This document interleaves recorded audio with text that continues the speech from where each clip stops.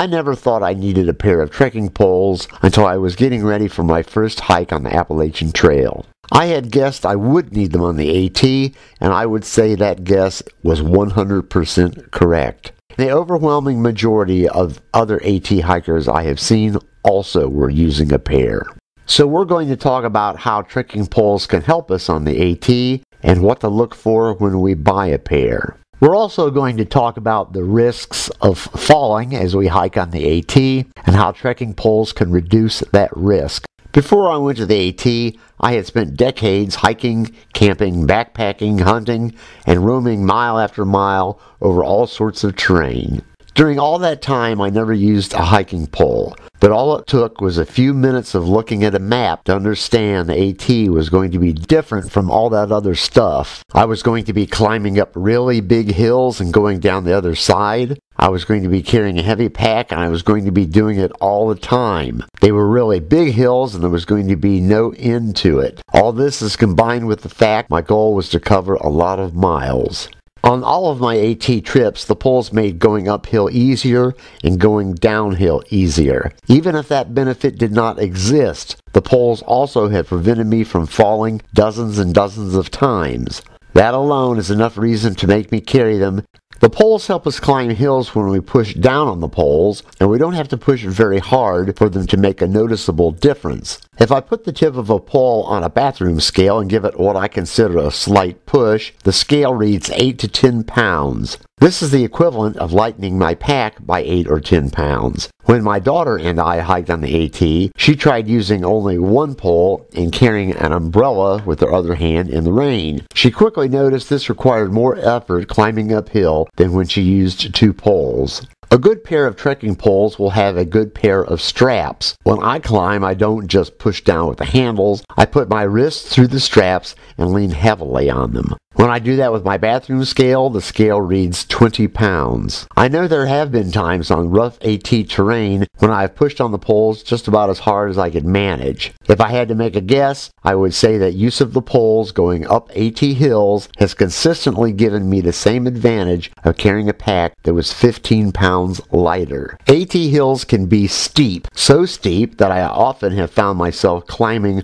only on my toes and the balls of my feet. The hills can be equally steep going down. This can put extra stress on our knees. Downhill use of poles can reduce that stress. When the trail has been slippery and muddy, my use of poles when going downhill has kept me walking and not sliding out of control. I have never been a perfect hiker on the AT, but I can tell you about people I have seen that were much better at it than I was. These people would move at a constant 2 miles per hour no matter what. If the trail was flat and smooth and easy, they would move along at what seemed like a pokey 2 miles per hour. But when the terrain got bad and very steep, they still moved at a constant 2 miles an hour. I was never that good. I thought I had to move faster on flat terrain to make up for the fact I was going slower uphill. If I was walking at 4 miles an hour on flat or slightly downhill terrain, I would sometimes run into a dry, gravelly spot in dry weather, and it had the same effect as hitting an oil slick.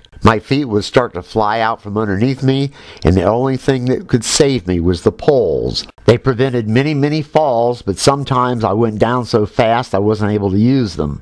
I took this photo at a spot where I fell down on the AT. Notice the stick with one end up in the air. When I went down, my head just missed the end of that stick. This is the stick that almost got me. After I took the photo, I broke the stick off and threw it downhill so it couldn't get anybody else. It can be challenging at times to keep our footing on really rocky trail sections. The poles have helped keep me upright there also. Some rocky sections, however, are so bad we have to use our hands to climb. Trekking poles won't be much help there. Good trekking poles can be adjusted for length, so when I hit one of these places, I would shorten the sticks, loop the straps over one arm, and climb up. Another thing we can run into on the AT is places like this, where there is a very steep slope right next to the trail.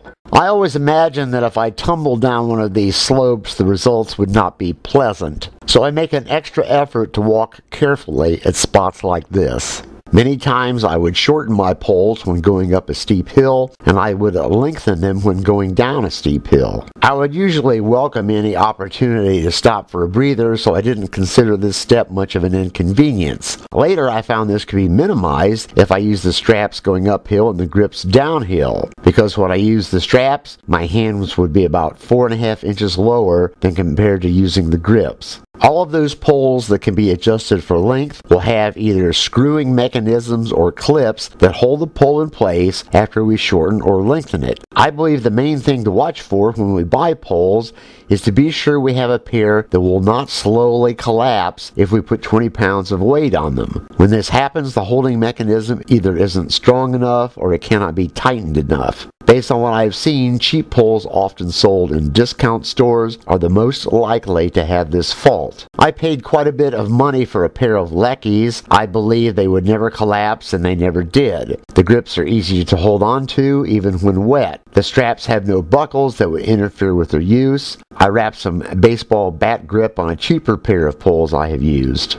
When buying a set of poles, one consideration is whether the poles should have an anti-shock feature. This is a spring mechanism that will shorten the pole about 1/2 inch when we push down on the pole. Based on what I have read, the advantage of anti-shock is it protects our joints if we repeatedly slam the pole into the ground. I cannot speak for others, but I have never routinely slammed a pole into the ground. The pole touches the ground first, then I push on it. If I lost my balance and was about to fall over, then maybe I would jam my pole into the ground. If I did, it was because I wanted the pole to keep me upright at that very instant. I have never felt the need for anti-shock poles, but for those who do, they are widely available. And if I was forced to use a pair of anti-shock poles, I think I would get by fine. They don't have any serious disadvantages.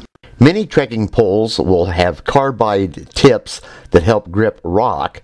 Many manufacturers also produce rubber tips that fit over the carbide tip, and some poles come with baskets to prevent the poles from sinking into mud. Many of the baskets can be removed and put back on at our convenience. On the AT, it was my preference to hike with the rubber tips and without the baskets. Many, if not most, trekking pole tips are held on only by friction. One thing I had to watch out for, though, was if I was on rocky terrain, sometimes the tips would catch on rocks, pull off, and I'd have to go back to find them. This close-up of the bottom of my Leckies shows what the rocks on the AT can do to our poles. Since we've been talking about falling, we also should talk about cliffs. There are a number of spots along the AT where we can stand on the edge of a cliff and look far down. Just for the record, I will state the obvious. If we tumble over the edge of a cliff, the odds of us dying are substantial. If we maintain our sense of caution and resist the temptation to stand on the very edge, we should be safe.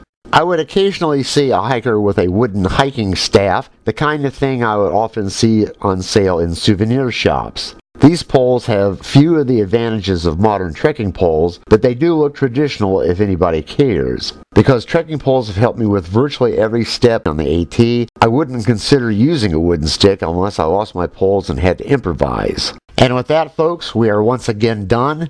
If you have not yet subscribed, please do so. It would be much appreciated. And as always, thanks for watching.